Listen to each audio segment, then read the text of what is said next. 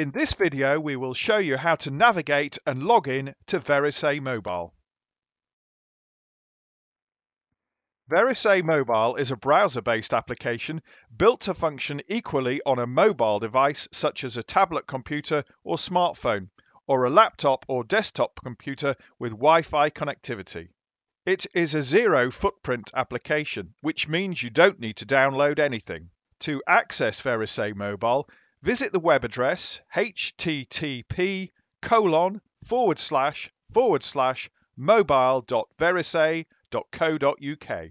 Verisae Mobile works in all modern web browsers, including Chrome, Firefox, Opera, Safari, and Internet Explorer 8 or higher. The recommended browsers are Chrome or Safari, and the recommended connections are 4G, LTE, or Wi-Fi.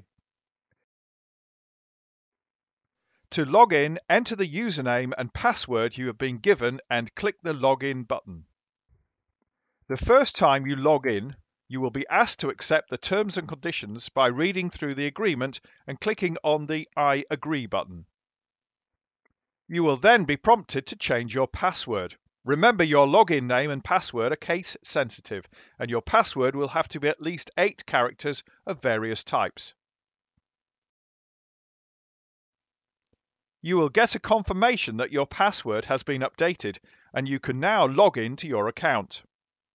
The Verisae Mobile dashboard is your home page. It offers a number of tiles that display a range of information and shortcuts.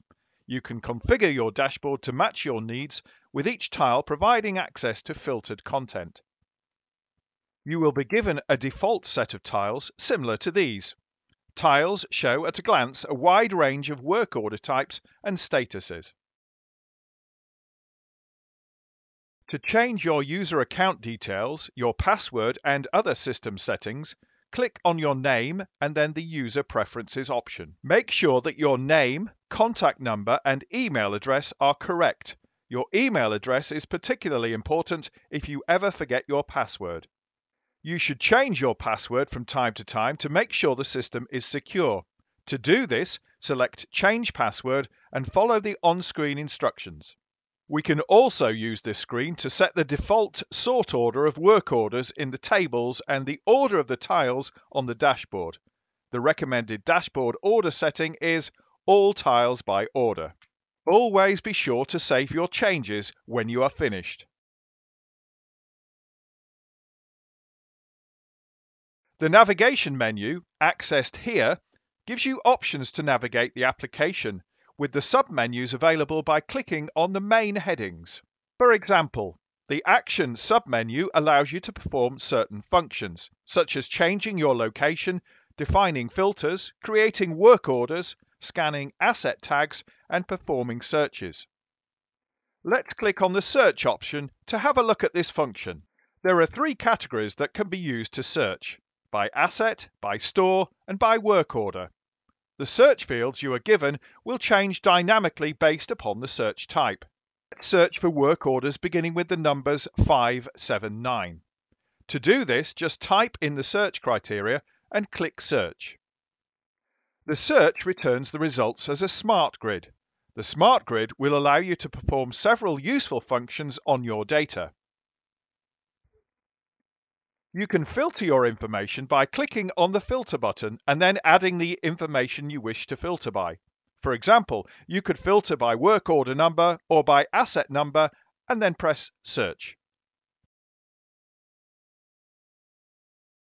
By clicking on the Column button, you can choose the columns you wish to display.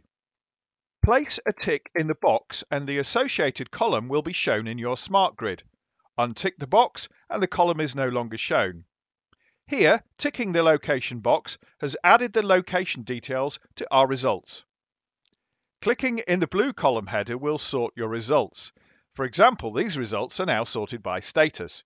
We can click additional columns to further sort our smart grid.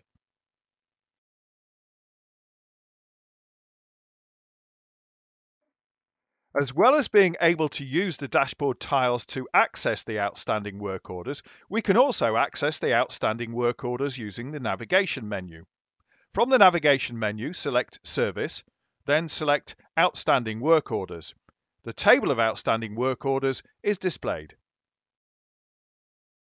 If you found this training useful, please like our video on YouTube. Please visit our website www.for.co.uk for further information regarding Verisae training.